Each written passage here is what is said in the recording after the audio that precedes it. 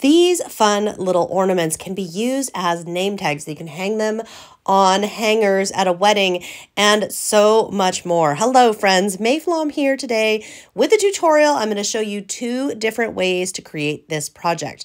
To get started, I'm using a wood ornament and an acrylic ornament. So these are actually Christmas ornament blanks, but they're useful year-round for so many different things. And there's multiple ways we can approach getting the fonts. I'm going to show you several of those here. The first one is the Brother ScanNCut Type Converter. So this is a tool you can download for free and utilize. It will make whatever word you have in whatever font you've selected into a ScanNCut cut file. You can then save it and you can utilize it in Canvas Workspace online, or you can put it onto a USB drive, put it right into your ScanNCut, which is what I am going to do. So I've got all of these great files and I'm just going to start bringing them in. I'm also going to show you how to edit them. So those 3 little boxes, and then go in here like so and select all of the different, in this case, numbers. Then go to Object Edit, and you're going to make them merge together so that they're unified, all one. And then you can size, and it'll size them all evenly so everything stays perfectly proportioned. This is a really great way to resize things when you have multiple things that you want to stay in proportion to each other.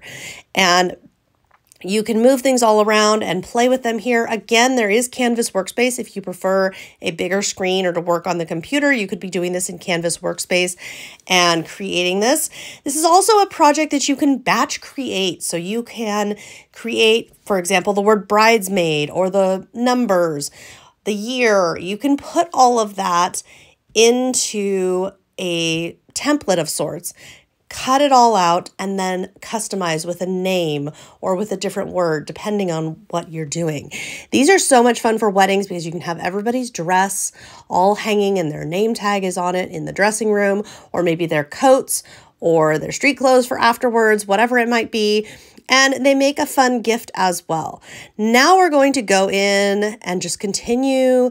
We can continue to pick different files, as you can see, and continue this process as needed.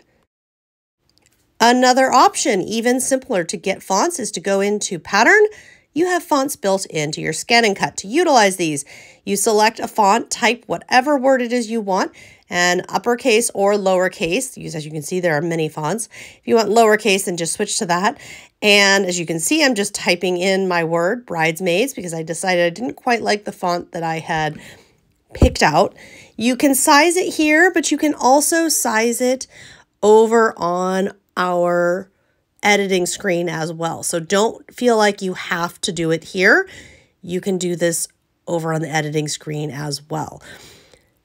Even more options. Oh, yes, we have even more options, of course, and always. Now, in this project, I'm going to be moving the vinyl pieces over separately, so I'm not going to try to line them up perfectly here on the screen. I'm going to just cut them out and then line them up myself on the project. But first, I do know that I want a little gold heart on each of these, and I go back and forth between 2 different sizes. So what I will do is get the first size here that I think I want. And you can see here, we can set numbers, we can set all kinds of things, but remember we can also, and I'm just kind of checking this out, yes, I like it, but I'm going to want it in a different material. So I'm moving it off to the side.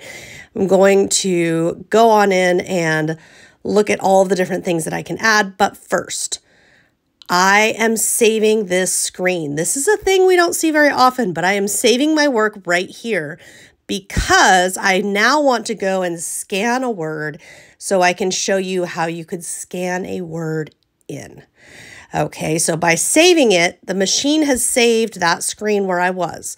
This is really important, especially for projects like this where you would be batch creating.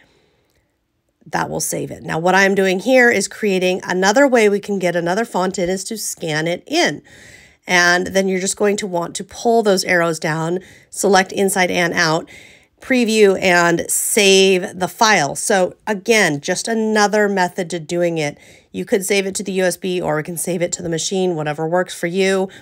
I just really in this video wanted to show you a couple of different ways here. And because this is the kind of a project you'd likely make in a batch, saving this work screen. I'm going to show you how to get it back. We're going to go to retrieve data right there on the machine, and we can see right there it is, all of the work. You just restore it, and now we can just continue working like we were before. This is a really great idea if you're batch creating and you might need more. Go ahead and save that work screen. You can always come back. You can always come back to it and just go straight to cut instead of having to redo things or remember the sizes of things or anything like that. That's a really great tip when you're batch creating for whatever reason, for a party, for a wedding, whatever you might be doing. So as you can see here, I'm resizing the word Sarah. That's the other name I've got here. And I'm not organizing everything just so here. I'm just going to go ahead and scan my material in so that I can see there's my black and there's my gold vinyl. We're going to be cutting this out of vinyl. It's a sticker vinyl. I can see where everything is.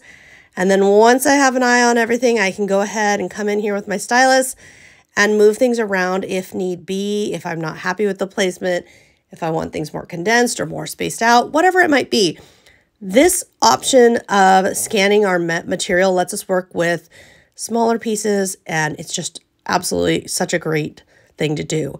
Now I'm going in and selecting half cut, which we always want for vinyl so that the material cuts, not the backing sheet. And once it is done, now it's assembly time. So we're going to weed or remove all the vinyl that we do not want to transfer one at a time here. This does not take that long. It's actually a pretty quick process, but it's definitely the most tedious part of the process is getting all the vinyl. You want to work slowly, use your brother pick tool or another pick tool.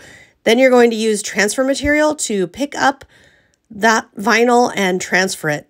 The thing that this does is allows you to transfer your entire piece. So here there's the word bridesmaid. You can see, and you can keep using the same transfer material, transfer tape.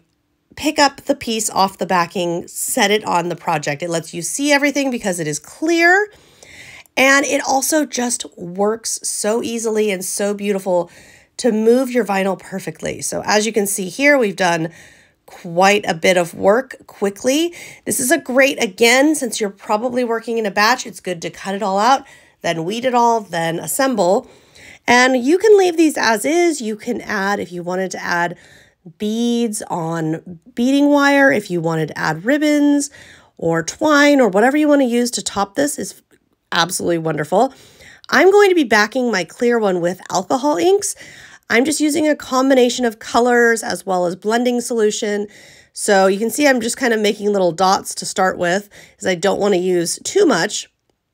And then I'll add in the metallic color as well as the blender, and I'll give it a little blend, but then as it dries, it will also kind of change and alter itself as well. You can see here, I'm just kind of, it looks all blue, but you'll be amazed as this sets and dries, it changes.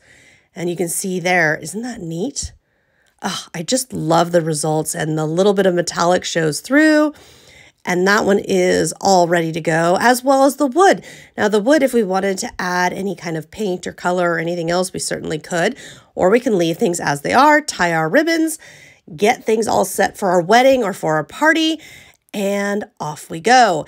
I hope you've enjoyed this tutorial. This is a really easy, fun project, and I hope I've given you some more ideas for how to utilize fonts with your ScanNCut DX. Again, this tutorial will work with any model. Be sure you are following Brother for more tutorials, ideas, and fun.